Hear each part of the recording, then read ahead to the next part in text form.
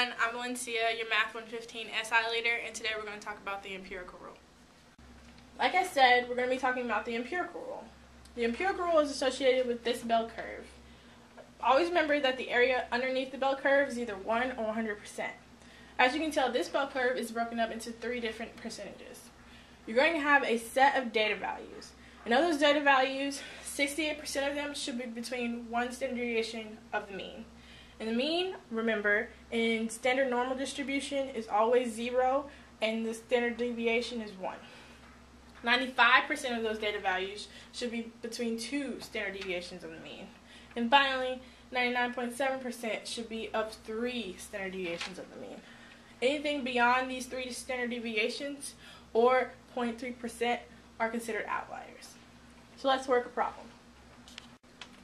The problem states, credit scores are normally distributed with a mean of 600 and a standard deviation of 50. Using the empirical rule, what is the probability that a credit score is between 500 and 650? The first thing we want to do is convert our x values to z-scores. Remember, the z-score equation is x minus mu divided by the standard deviation. And we just read the problem, and it said our x values are equal to 500 and 650. So we want to convert those to z-scores to standardize them. Z equals 500 minus 600 divided by 50. And we got our values from the equation as well. You should get -2 for this answer. The second one, Z equals 650 minus 600 divided by 50. And you should get 1 for that answer. So these are your z-scores. They've been standardized so that we can graph them. Remember, when we're doing our z-scores, we want to graph them in the standard normal distribution, which means the mean is 0 and the standard deviation is 1. So we're going to graph that real quick.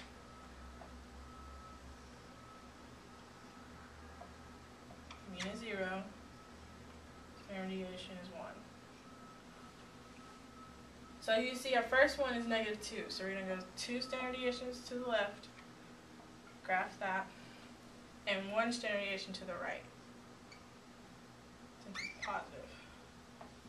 Our problem stated that we wanted to find that area in between the 2 standard deviations because we want to find the probability between 500 and 650. So that's what your graph looks like. Now you want to redraw the graph for the empirical formula.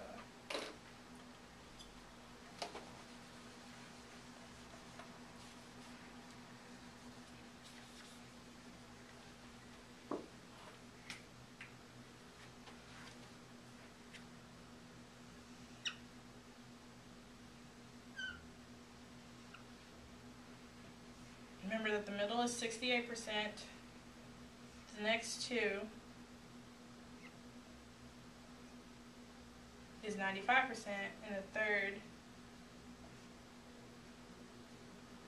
is 99.7%. So we want to divide this up so we can actually find the probability. Remember that the middle is 68%. We want to divide up this 95 so that we know the area in both of those tails. So you want to take 95 minus 68. You should get 27. You want to divide that by 2, and you should get 13.5. So that's how much are in each of those tails. So write that in. Then you're going to take 99.7, subtract 95, and you should get 4.7. You're also going to divide that by 2 to put that in each tail, and you should get 2.35. So we're going to write that in.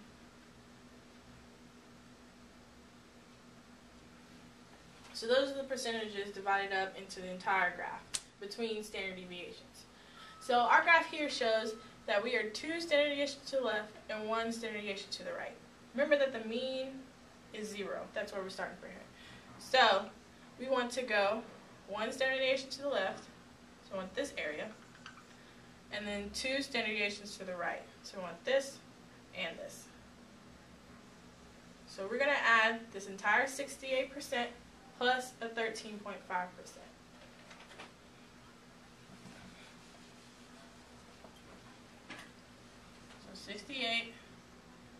plus 13.5, you should get 81.5%. And that is how you work an empirical rule problem. Thanks for watching our video.